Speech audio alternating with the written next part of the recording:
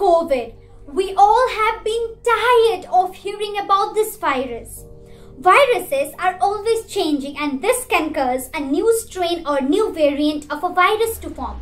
On 14th December 2020, news media reported a new strain of the SARS-CoV-2 virus that causes COVID-19 identified in the United Kingdom, and since then other variants have been identified and are under investigation. Information about the characteristics of these variants is rapidly emerging. Scientists are working to learn more about, are people more at risk for getting sick? Will the COVID-19 vaccine still work? What is the cause behind the origin of this new strain of virus? So in this video, I am going to answer all these questions and clear your doubts. So the new strain of coronavirus has arisen from the mutation. So what is mutation? Mutation is something that is happening all the time in all the living organisms on earth.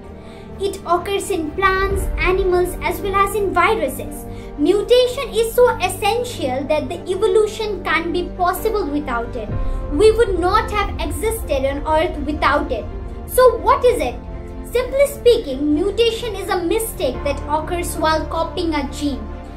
Whenever there is the change in sequence of DNA, there is mutation. It occurs due to several reasons, but mainly due to two reasons. First one is environmental change, which is caused due to several reasons such as nuclear radiations and UV rays. And the second reason of mutation is reproduction. Whenever a living organism reproduces, there is mutation.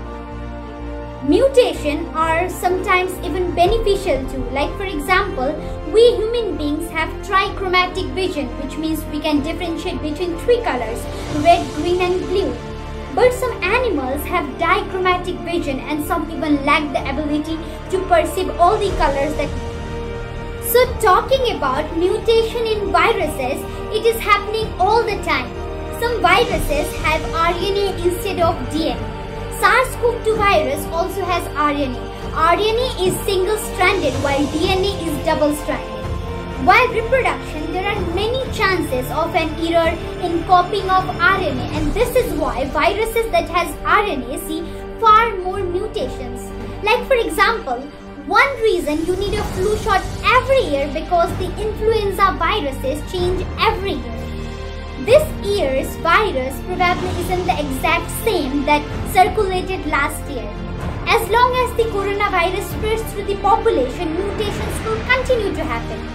The new variants of the virus are detected every week, but most come and go while some persist.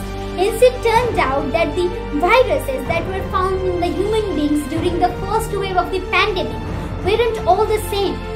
At present, the multiple variants of the coronavirus have been identified in several countries like United Kingdom, United States, Brazil, India, California, South Africa and many other areas. Coronaviruses are named for the crown-like spikes on their surfaces.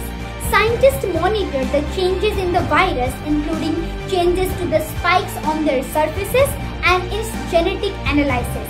According to some research, there are about 17 genetic changes that are found in the new variant of the SARS-CoV-2 virus. Mutation has affected the coronavirus spike protein, which covers the outer coating of the SARS-CoV-2 virus and gives the virus its characteristic shiny appearance. Mutation has also affected the COVID by increasing its binding power in our cells, which is making it more contagious in terms of its spread. So are new variants more dangerous than the previous one? According to England's chief medical officer, there is no evidence so far to suggest that the new variant causes higher death rate, but more research needs to be done on this topic. Due to mutation, the new variants of the SARS-CoV-2 virus are found to be 70% more infectious than the previous one. But if we look at the history of viruses in past, whenever viruses like Ebola and influenza have gone through mutation, they became more contagious but less deadly. Mutations that make a virus more deadly may not give the chance or opportunity to virus to spread more efficiently. But this seems to be an exception in the case of Bengal variant, which is spreading right now in India, as it seems to be more contagious and even more deadly. But scientists are working to do further more research about this one, and there is no any convincing evidence to suggest that any of these variants have special propensity to infect or cause disease in children. And there is a question in everyone's mind: are vaccines still safe?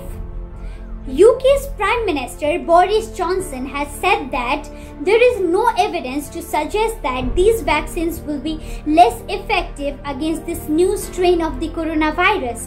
The health ministers of France and Germany has also maintained that according to all that we know till now about this new strain of virus, the vaccines that are being manufactured will be as effective against the new strain. But some scientists are concerned as well. With the passage of time, a mutation might arise which will make the virus even more powerful in such a way that the vaccines will be ineffective against it. More studies are needed to be done on this topic.